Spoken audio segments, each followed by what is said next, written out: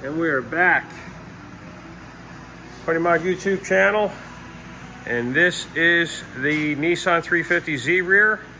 Everything's on the bench ready for assembly here.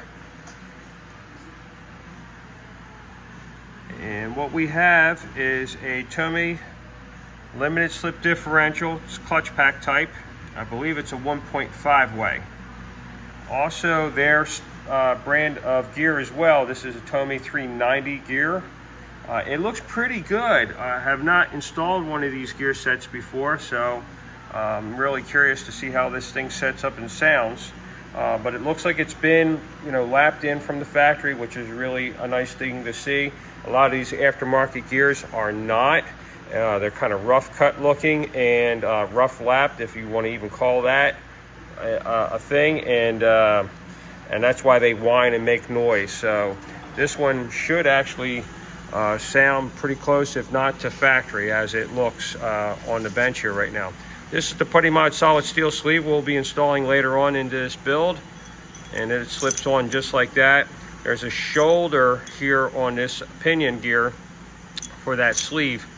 Some sleeves go all the way down to the upper, the larger inner pinion bearing, and fall in between that bearing and the outer pinion bearing.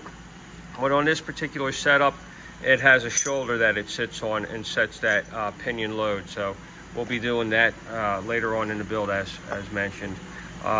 We have good Japanese Coil bearings. I checked the boxes inside, checked the bearings. They all come from Japan, so we're definitely not going to have any trouble there.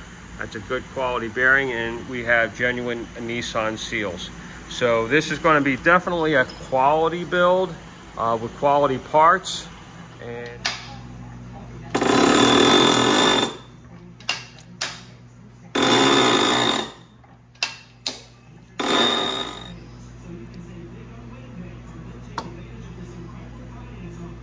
okay, we're getting ready to push in the inner pinion race here, pinion bearing race. And what we do is we use the old one, which lines up perfectly, so you don't have to worry about having the wrong size pusher. And on top of that is a pusher that we actually make to center it. And then we go ahead and send it on down.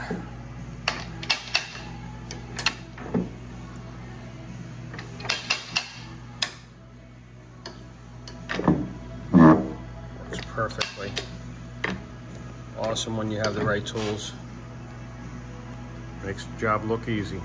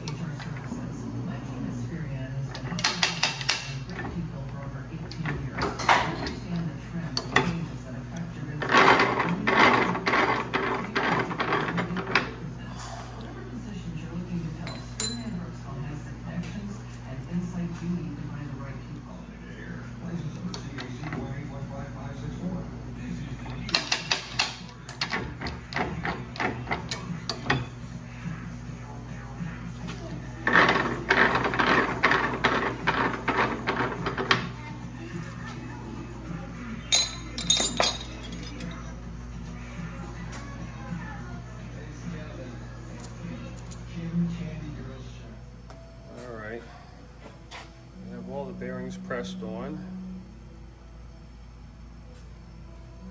Bearing cups are pressed into place.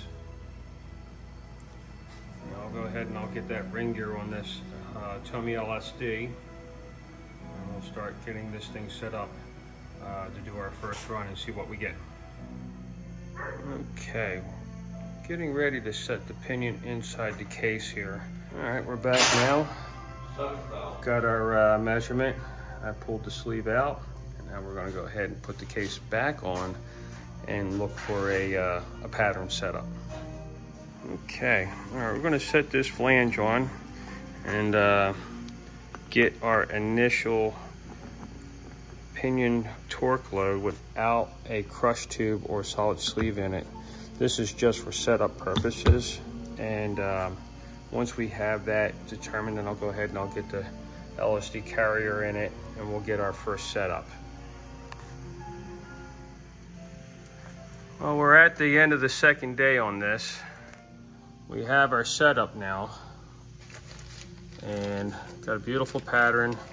Backlash is still a little bit wide, so we're going to get into some custom grinding on shims tomorrow so I can finish this off. Pinion depth is right on the money. I just need to get maybe another 2-3 thousandths out of the backlash, I think. But tomorrow's another day.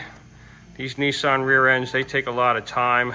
They're fussy, and it's just not an easy job to do, but that's why not everybody does it, I guess. So we'll be back at it tomorrow to play with this Nissan job and get her done.